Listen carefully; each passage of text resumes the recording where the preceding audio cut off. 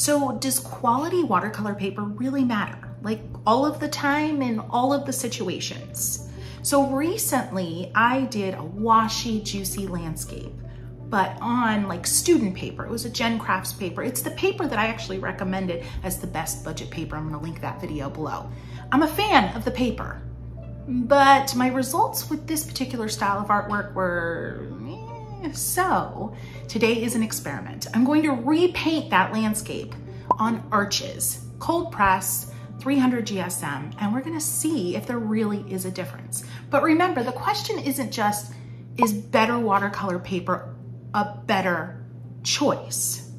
The question is it the better choice all of the time?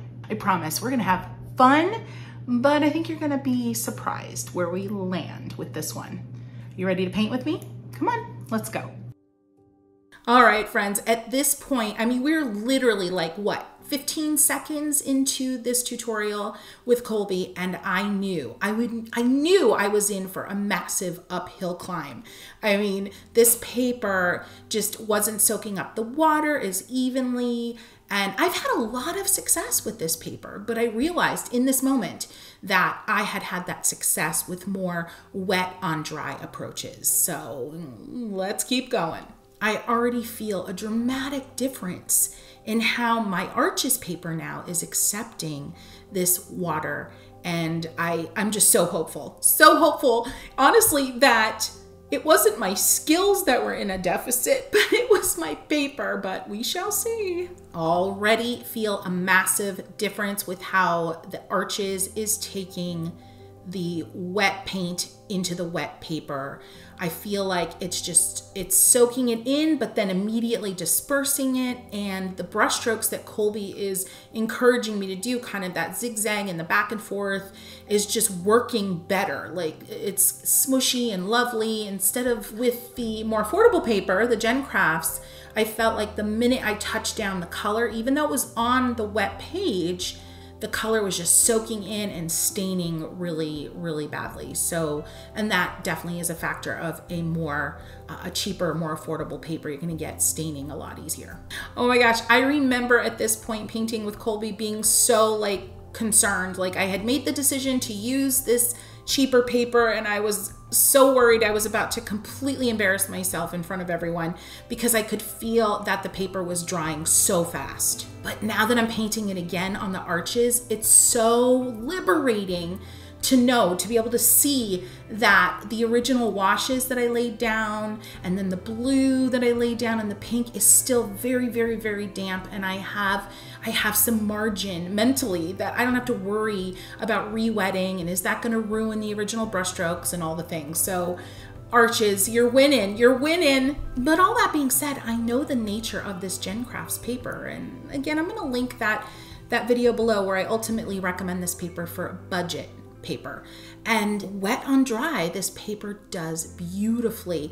Also wet on wet, it does well, but in smaller areas. So something to keep in mind. If you don't do big 9x12 wet and wet washy areas, then the Gencrafts could still work. This is where things got super nerve-wracking, because the minute I started to do all of this lovely paper towel lifting with Colby, I knew my paper was just the wrong choice for this application. I knew that I couldn't bring it home in the way that she was, and you can see the struggle there. But at the same time, while I'm repainting here, you can see just how beautifully the paper towel lifting is working. What I want to point out here is this point in the painting, even though I was frustrated and I wasn't getting the look that Colby was getting, I wasn't completely disgusted with the painting at this point.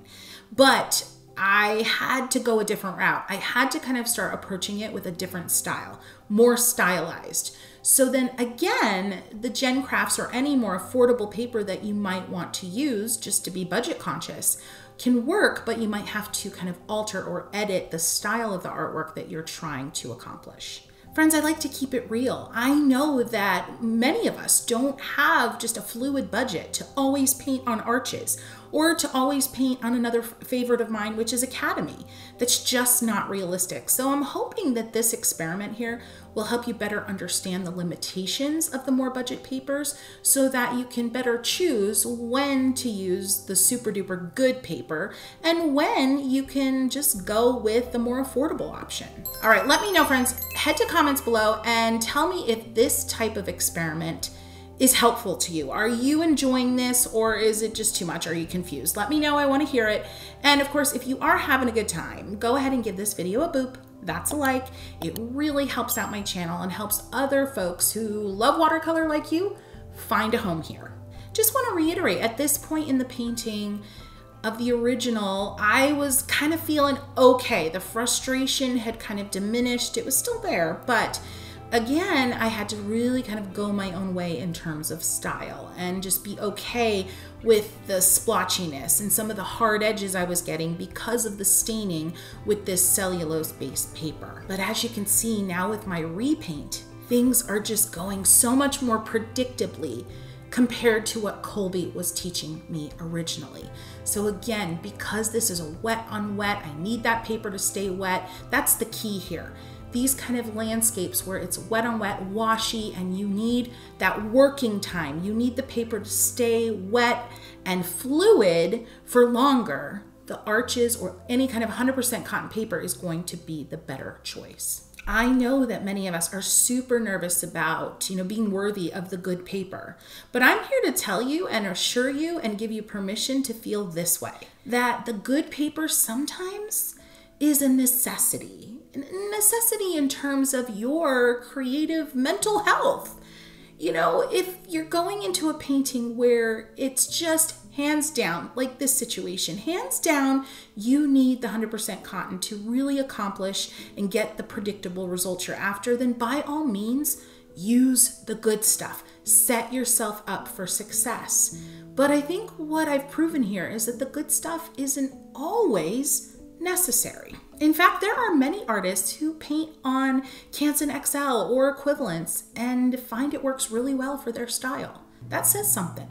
All right, were you surprised? I actually wasn't terribly surprised. This type of approach, lots of wet on wet, lots of juicy color, lots of, needing the paper to stay wet for longer is obviously gonna work better on a good quality 100% cotton paper. But the reality is, and this is why I suggested, or at least my opinion of good student grade or cheaper watercolor paper, is because if you're doing wet on dry and you're doing more detail work and you're not doing the big juicy washes and you don't need your paper to stay wet for the longest amount of time, then you can use the lesser quality papers.